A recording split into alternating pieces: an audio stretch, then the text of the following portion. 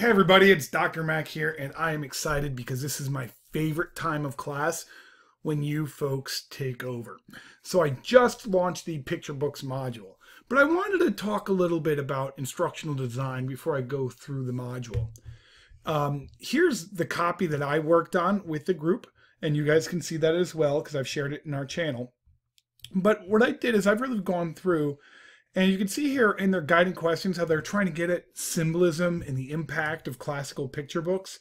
Well, that's like the guiding questions. And then it was, so if that's really what they're trying to get at, did I find that in their objectives? And that's down in their criteria. And what I ended up doing, if you compare them, is I made the, they had a different assessment. Your performance task is your assessment. We're trying to get away from this idea that assessment is separate from the learning. Try to embed your assessments in learning. At least that's what I try to do.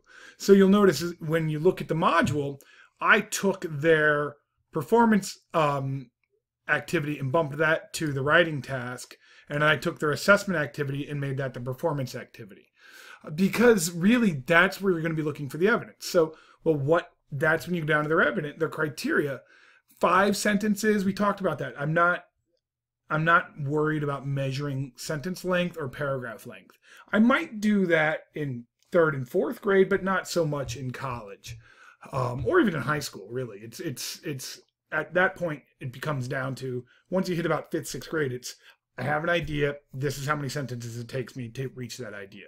Putting on number and word counts on papers, like you need to do a 4-page paper. Your term paper needs to be 20 pages. That's just stupid.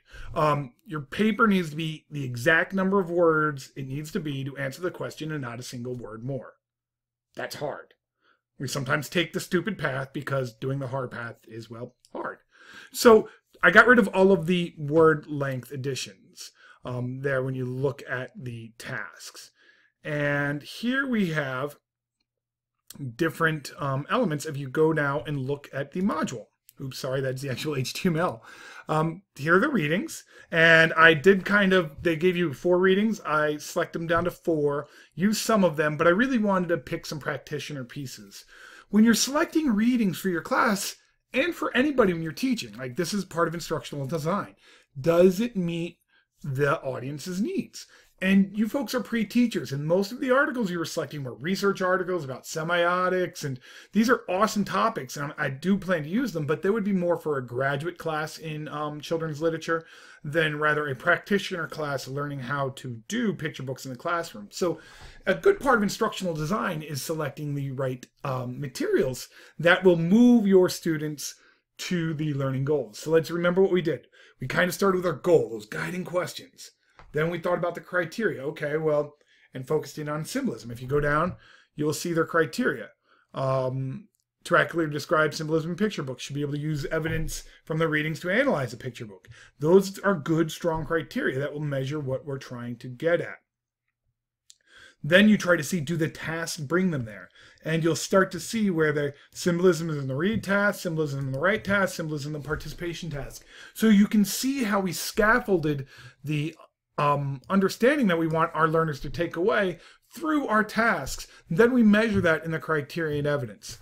What does this mean for you folks taking over the class? Well, when it's your week of the module, so this Wednesday to Wednesday, starting Thursday at 10:30, is picture book week. And so they're in charge of the module. So picture book group, I want to see 4 to 5 different daily challenges posted to the class daily challenge channel. First post, have somebody put it on their website, tweet it out, or sorry, not tweet it out, post it out, and then you can share the link in our digital dumps channel. I'm not our digital dumps, our daily challenge channel on Slack. And then, you'll be checking out their stuff. Then provide the comments and the feedback to the learners as you see their work. Like, you're the teachers. Run the classroom discussion. Provide them better feedback than I did. I was supposed to model this in the poetry module, but I'll be the first one to admit, I don't think I was as present as I should have been as a teacher. And part of that's the reflection process too. And I'm going through in the 2nd week now and doing my feedback for all of your poetry posts, but I would have much rather have been more present during the class. My travel schedule and work schedule just didn't line up as well. So picture book group, you folks are the teachers. I want to see you commenting each other's work. I want to, when you when everybody finishes, you're going to divide up the posts and, judge everybody using like the criteria and the evidence. You can even encourage them to write a reflective post. But we'll talk about those assessment strategies as well. So for the other groups moving forward, I'll be going through each of your templates and doing this with you as well.